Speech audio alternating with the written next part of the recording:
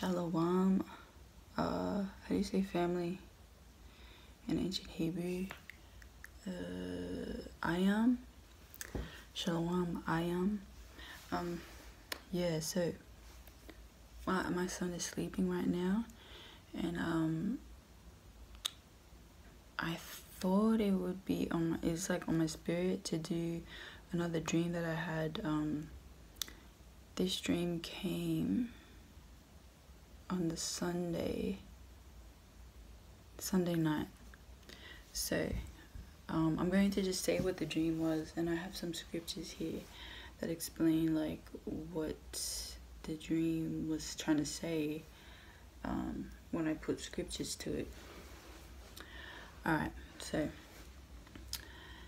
Heavenly Father, I just pray that you allow this word to go out in the manner and in the way that you want it to go out, and yeah, in Yeshua HaMashiach's name, the King of Kings, Lord of Lords, Jesus Christ of Nazareth's name, and in the Holy Spirit, and in this I pray. Alright, so the dream. I'm trying not to be too loud because, you know, I don't want to wake my son up. This is like rest time. Okay, so in the dream, right, I was in like a place, and it was like I was like in school in a way. We were outside, it was daytime. I was with like a group of people, you know. Our teacher, who was supposed to teach us, came from somewhere, not sure where, and she was like, I'm going to be here for 10 minutes. After that 10 minutes, I will have to go. So while I'm here, all of you guys do laps around this place. So there was like this circle, and it was like she was telling us to go and do laps around this place until the 10 minutes are over and she can leave. So I was like, okay, cool, yeah, that's all right.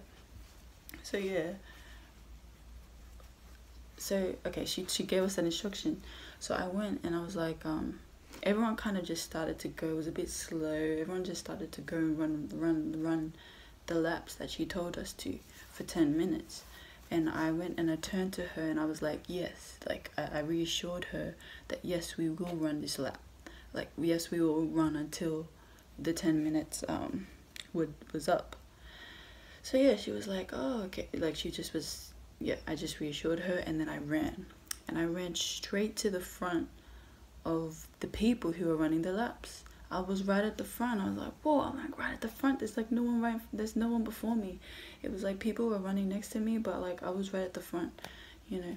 And there was also this other guy at the beginning of running that lap. There was another guy. He was like running next to me. He was like pretending to like beat me and stuff, but like he wasn't like beating me. And then like he just like slowly like faded away. Like, so anyways, yeah, so I was like running. I was like right at the front. I was like, oh, right at the front. And then we ran, we turned around, and we came back. Now, when we came back, it was like all this wind came. Like, it was like the trees were like this. And this is what I saw. I saw people on the other end of the lap. They were just like walking, and they weren't even walking in the way that you run the lap. They were walking the other way. I saw people like they weren't even worrying about it. They were just kind of walking like this way. They were just walking it was like they weren't even in the race anymore. So many people were like not in the race anymore, and I was like running, and I just remember like this huge gush of wind came, and it was like, and people, there was even people there who were just talking with each other, and who were so casual about this wind that was there. They were just like, you know, like when you see people walk down the street and it's like, you know, they're having a conversation and it's like nobody else is around them. That's what it was like. And they were walking at, you know, just like that kind of pace. In the meantime, I'm seeing all this wind, and they're just like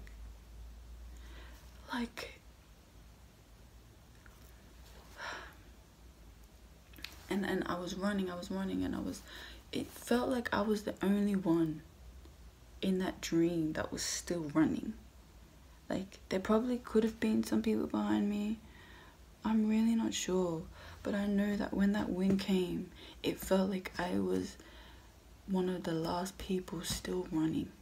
And that was just in the dream. Like, I was happy because I was still in the race. I was so happy. And I remember just running, going around the curve, just like anticipating what was next, and then slowly it just like faded out. And I woke up. So yeah.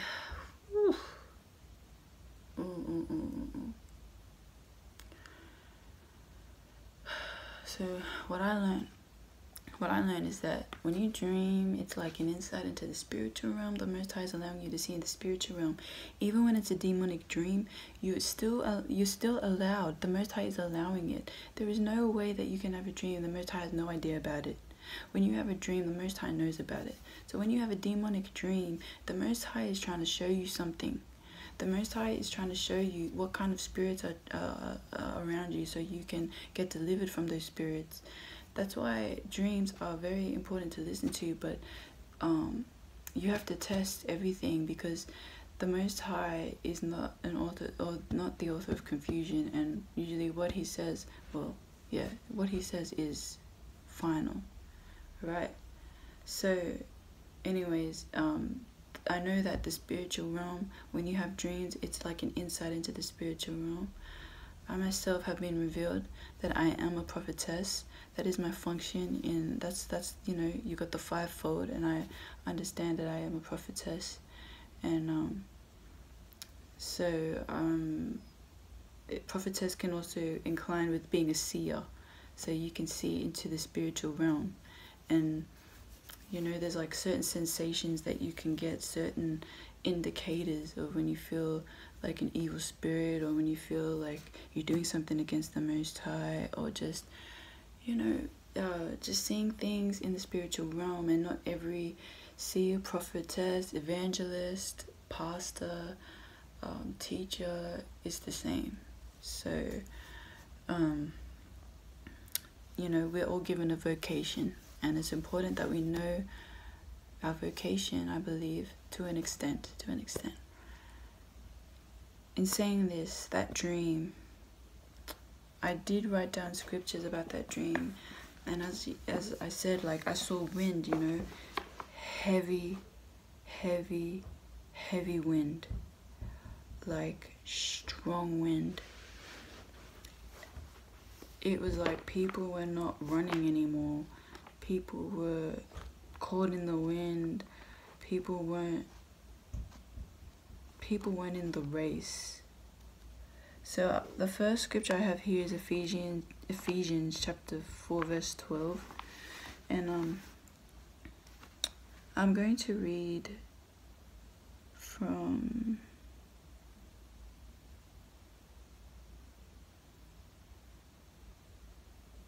yeah 11 to 14, maybe to 16. Okay. Alright. And he gave some apostles, and some prophets, and some evangelists, and some pastors and teachers.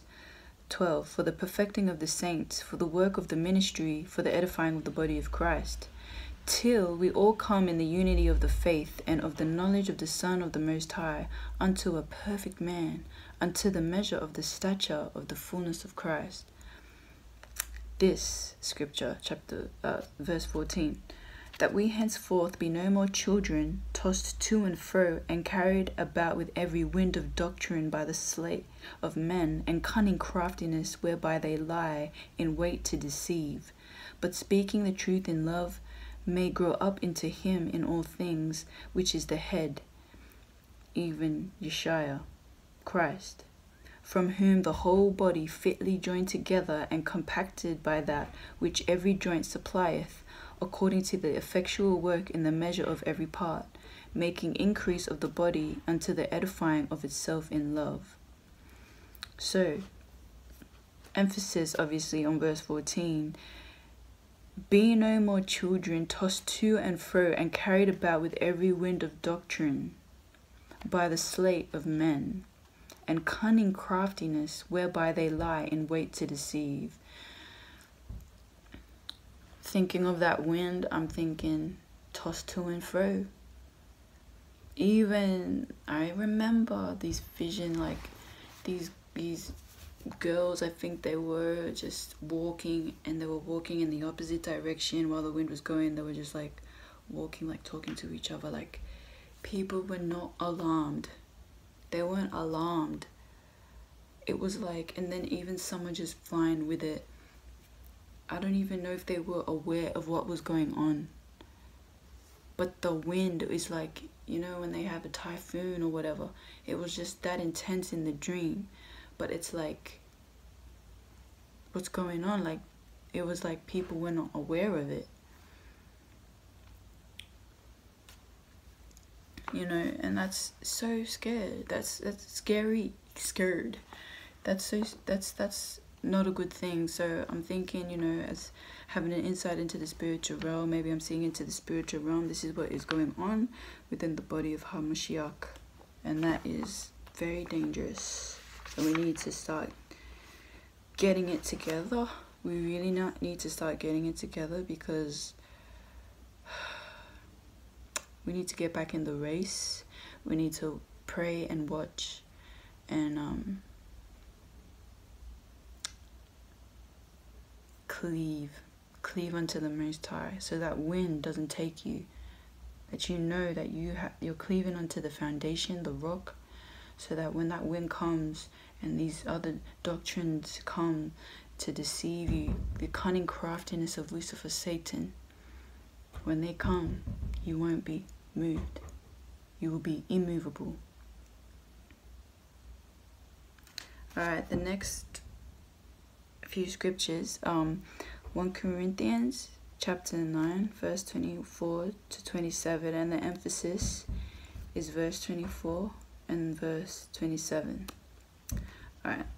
Know ye not that they which run in a race run all, but one receiveth the prize? So run that ye may obtain.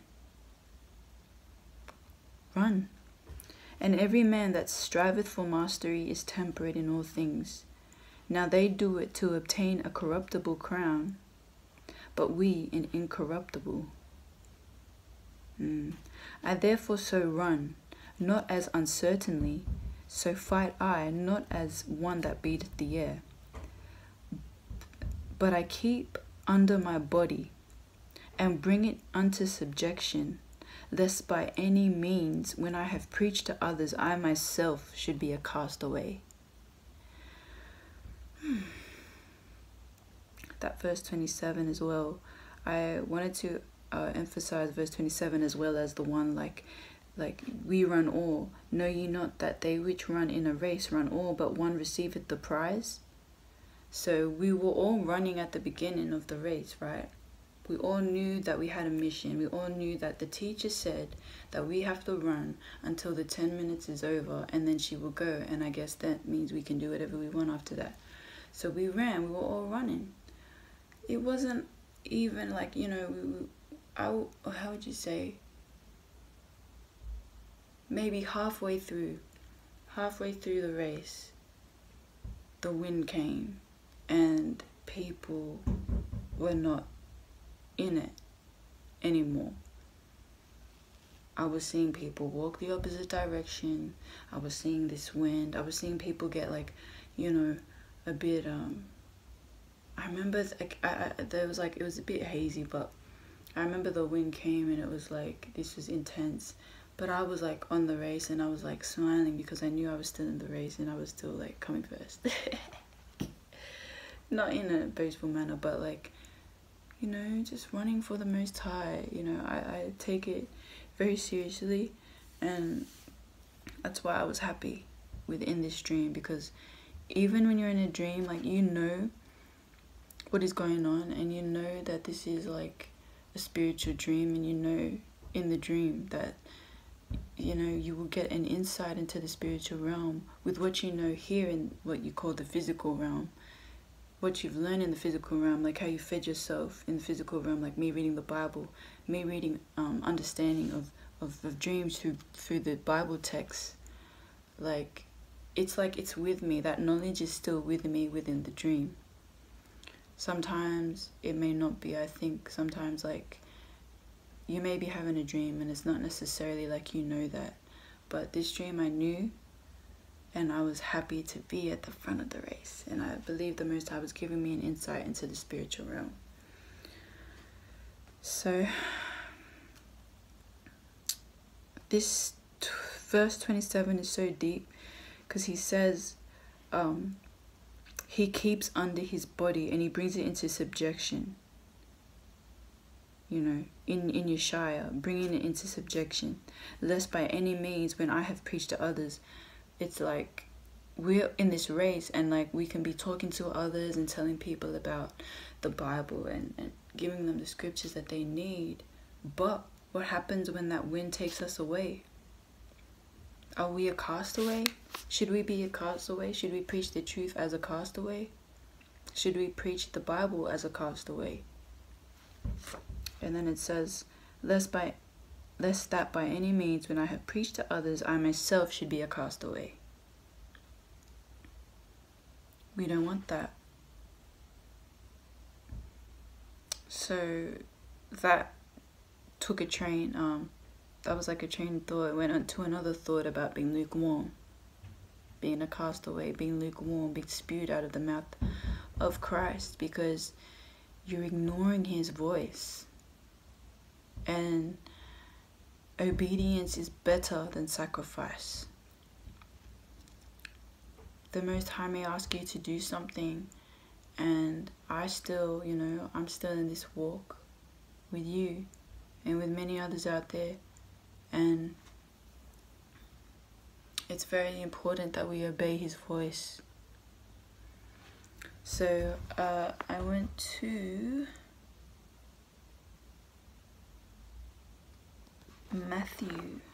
Matthew chapter 7. These are some scriptures I wrote down. 13, verse 13 to 14. So, enter ye in at the strait gate, for wide is the gate, and broad is the way that leadeth to destruction, and many there be which go in thereat. Because strait is the gate, and narrow is the way which leadeth unto life, and few there be that find it. I feel like this dream was an example of that. We were given an instruction. It was very simple, and we could easily whip out those laps for 10 minutes. If we listen, well, I wouldn't say it would be easy, but we can do it for sure. But instead, got distracted. Distractions came. The wind tossed people. People were walking casually the opposite direction. I don't even know how many people were still running with me when I was running. So that instruction was given, and it's just like when we come into this walk, we're given instructions. And it's up to us to stick to the path. It's up to us to follow the instructions. Or to walk the other direction. And to when the wind comes, to be blown away in other directions. So these two verses in chapter 7, 13 and 14, they truly apply to this walk today. There is a wind trying to take the body of Yeshaya away from Yeshaya and the calling that he gave us. There is. I seen it. I saw it. But we must continue on in the race. We must do it for Yeshaya's sake. Yeshaya gave up too much He gave up so much for us. His blood that was shed for us. He gave up too much for us to just be caught in the world again and ensnared in the world. We have to come out. Revelation. I think this is the first love one. So yeah, okay, this is a different one. Okay, so I also wrote another one, which is in Revelation chapter 2, verse 4 to 5. Nevertheless, these are Yeshua's words, Yeshua Christ. Nevertheless, I have somewhat against thee, because thou hast left thy first love. Remember therefore from whence thou art fallen, and repent, and do the first works, or else I will come unto thee quickly, and will remove thy candlestick out of his place, except thou repent. Yeshua is telling you that you need to return to that fire that you had when you first came into the knowledge of him and the walk and him saving you from the sin that you were once in. He's saying return, return, return unto that fire. Remember how on fire you were for me. Why are you now compromising your walk? Why are you now forgetting what I delivered you from? Why are you now trying to please man in the sense of forgetting me? Why are you fearing man when you know that you should fear me? I was given all power in heaven and earth. Why have you compromised? Why have you forgotten what I've given you? I've given you power to tread on scorpions and serpents. But do not rejoice in that. Rejoice in the fact that your names are written in heaven. So this is a very important point. We must return. We must get to that beginning stage again and run as the teacher told us to run. The Master, whom is Yeshua HaMashiach, whom reconciled us back to the Father, true Israel and Gentiles. The last bit of scripture that I wrote was Matthew chapter 25, which is the parable of the wise and foolish virgins. This is a very powerful chapter.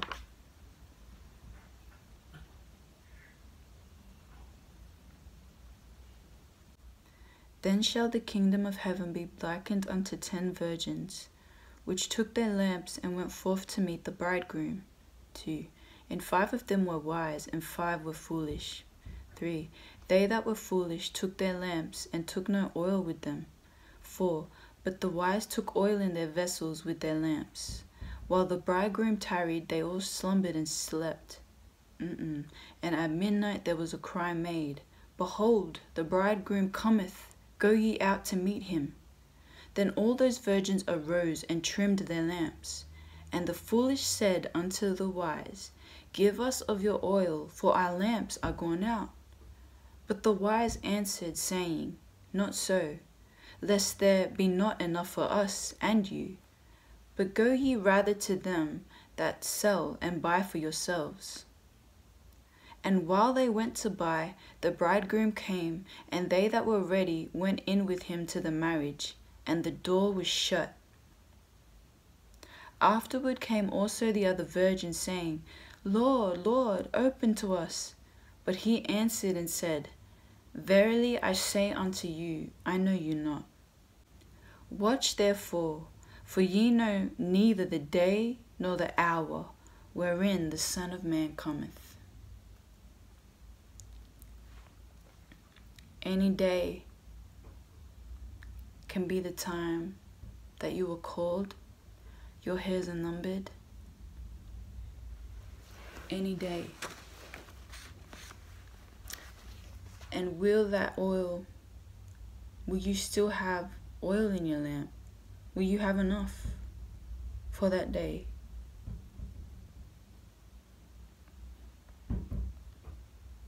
When that wind comes, will you be ready to continue to run, to continue to focus on the mission that was sent by the teacher, the mission you were told by the teacher? Will you still run? Will you still focus? Will you still be rooted in Yeshua HaMashiach? Will you still have the fire to run? Something to think about.